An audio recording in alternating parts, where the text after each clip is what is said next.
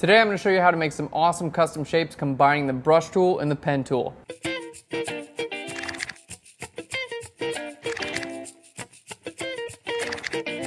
Hey guys, welcome to Flurn. My name is Aaron Nace. You can find me on Twitter at AKNacer. Today we're doing something really cool. We've got an image from a buddy of ours, Flurn family member, Quintino, who submitted this image in last week's contest. And just because we're editing it, you win a Flurn Pro for free. So just send us an email and we're gonna send you a free Flurn Pro. If you guys want your images to be edited on Flurn, just submit it. And we have a contest every single Monday and that is your chance to do it.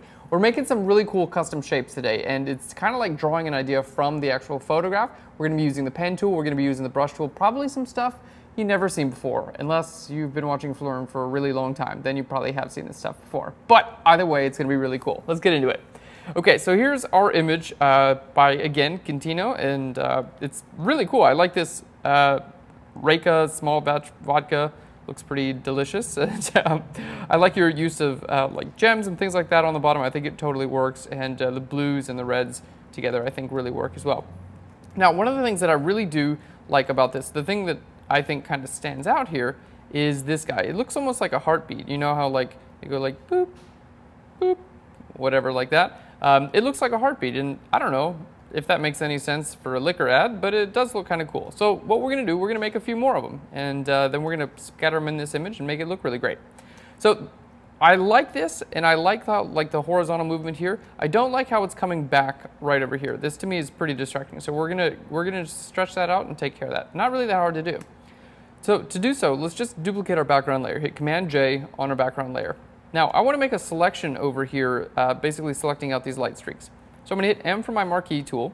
Let's go ahead and make a selection right over there. Looks pretty good. Now, I don't want this edge to be super hard because if I do decide to stretch it out, which is what we're going to do, you're going to get like a little bit of an edge there. So we want to blur this edge a little bit. To do so, the best way, in my opinion, is to hit Q for the quick mask, which is going to show basically your selection as not having red on it, and the rest of it is going to have red. So if you want to get out of that, hit Q again. So Q is your quick mask, and then I'm going to go to a Gaussian blur, and then you can actually see the blur on your selection. The reason I like this more than, you know, going up to select and then like, you know, feather edge or something like that, is you can't actually see what you're getting. So like you might choose a radius that's a little bit lower than you actually want. So this is why I like to do it. Q for the quick mask, then run a Gaussian blur, hit OK, hit Q again, and now you've got a feathered selection, which is really cool. Okay, now we're just going to get rid of this stuff, and all this is going to mean is we're going to stretch it to the right. So we're going to hit Command T, and that's going to bring up our transform dialog. Then I'm going to grab this right side slider here and just pull that onto the right, just like that, and hit Enter when you're done. Command D will deselect.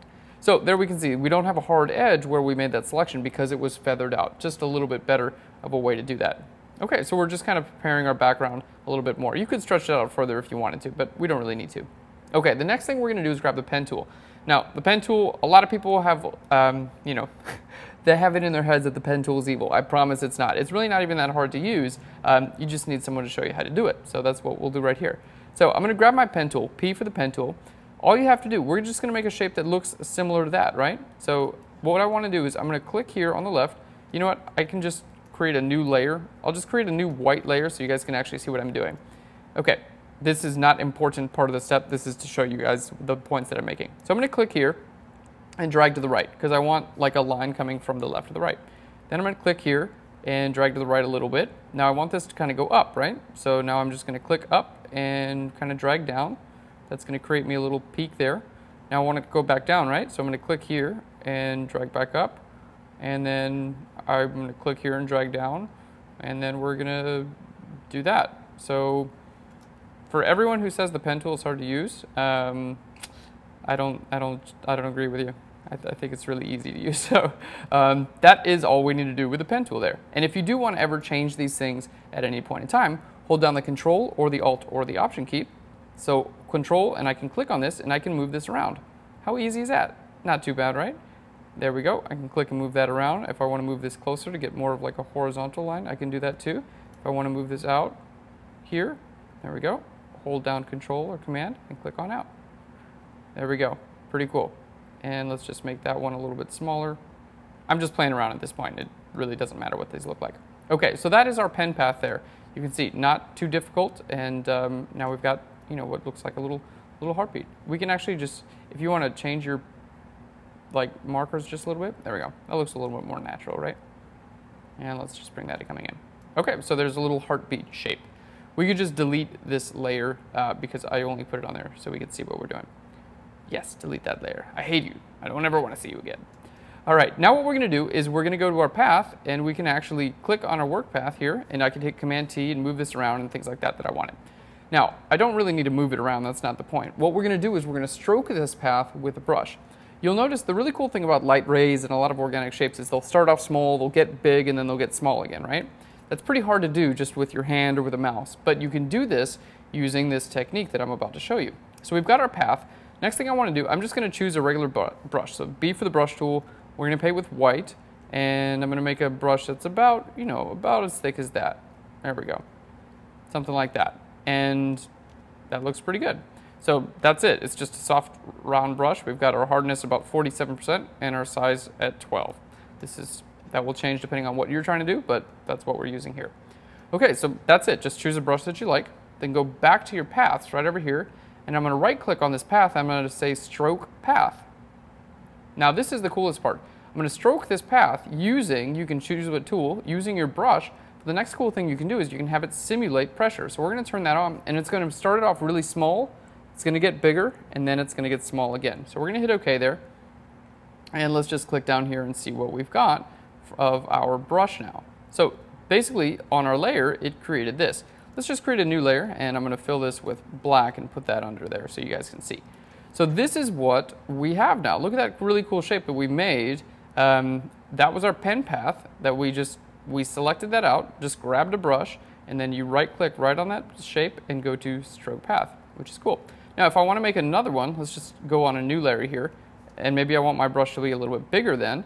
Just make your brush bigger, click on your work path, right-click, go to Stroke Path, hit OK.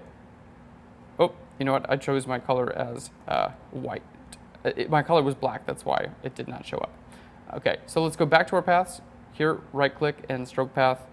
There we go. So now we've got a bigger shape. Pretty cool. We can do the same thing again. Let's just go back. We'll create another layer. Paths, same path. Now we're going to make it using a really small brush. So it's super simple. Stroke Path, hit OK, and there we have got a really small brush. So we've got a couple different variations. Let's just make that invisible, or I'll just show you guys the couple variations that we have. So we have thick all the way down to very thin. Pretty cool. You can use these different ones. The thick one just looks weird to me, so we won't use it, and we're going to delete that black layer. Now, we're just going to kind of alter these a little bit, and then we'll be good to go. So you can see this guy has like a little bit of a glow on it, right? What's going on here? That's kind of like a little glow. That's not that hard to do. All you have to do, let's just bring it down there so we can see. We just double click on this layer, go to Outer Glow, which is right down there. We'll just change our color to something like this. Looks pretty good. Let's change our spread size a little bit. There we go. And now we've got a nice outer glow right on our layer, which is pretty cool, right? So we're going to hit OK there, and now we've got the outer glow. You can turn that off and on. Now, the next thing I want to do, I'm just going to hit Command-J on that and hit Command-T. I'm going to make like a smaller version of it and then lower on my opacity quite a bit. There we go. And that's just going to be like, you can see here it's like a little bit faint. There's some like weird artifacts and things like that in those areas. So that's what we're going to do there. And then next, I'm just playing around now, but if you want to make like a soft edge brush, I'm just kind of trying to duplicate some of these. See how there's like a little bit of a glow there, like a little bit, maybe it paused there. You can do that same thing. Just grab your brush, paint a little bit on there, and then hold the Alt or the Option. Just copy the layer effects from one to the other, and there we go. So now I'm just painting like literally with my brush tool, just like giving it a little bit less like perfectness. That's not a word. Do not quote me on that, please. I'm making it a little bit less perfect or whatever, and what that's just going to make it look a little bit more like, hey, maybe he didn't just do that in Photoshop. We'll see. Maybe it will still just look like that, but it doesn't matter anyway because we're just creating weird effects today. Okay, let's shift click those and hit Command-G, and now we've got a group that is one of these pulses. It's pretty sick, I think. Let's just zoom out, and now we figure out where we want to put this. Kind of right over there, looks pretty cool, right? maybe up a little bit higher. And you can make a few of these because they're in a group. Just hit Command J on the group. That'll duplicate the group. And you can hit Command T to just transform everything in the entire group. There we go. And let's just rotate that around so it kind of catches that line that was already going there. Command J again. We'll just put another one right up here. Command T to make that a little bit smaller. All right, and we'll just rotate that right around there. Cool, and there we've got it kind of like going on with these. So they look like strings that have been like vibrated or whatever have you. It really didn't take too long. That's pretty much it, guys. Using some really special tools and a combination, a little bit of imagination, we came up with that. So here's what we started with. Remember, we changed that background, and then we made these things of our own. And that's where we're ending with. Just a little bit of imagination, some layer effects, some cool tips using the pen tool and the brush tool. Are you guys into making custom shapes and all kinds of fun special effects, swirling around people? You can do the same type of thing just like this. I can't wait to see your effects. Leave them in a comment down below, please. I would love to see them. I'll learn you later. I didn't know what to say for the outro. I just said I'll learn you later. Is that okay? It wasn't that funny, but I guess it works. For more information on this episode, go to Flurn.com. While you're there, be sure to check out our pro tutorials. These are the most in-depth Photoshop tutorials available on the internet. If you want one for free, just sign up for our newsletter following the link right down below and it'll be delivered to you instantly. We also feature exclusive interviews, written contents, inspiration from people like you, as well as professional photographers, and be sure to subscribe to our YouTube channel.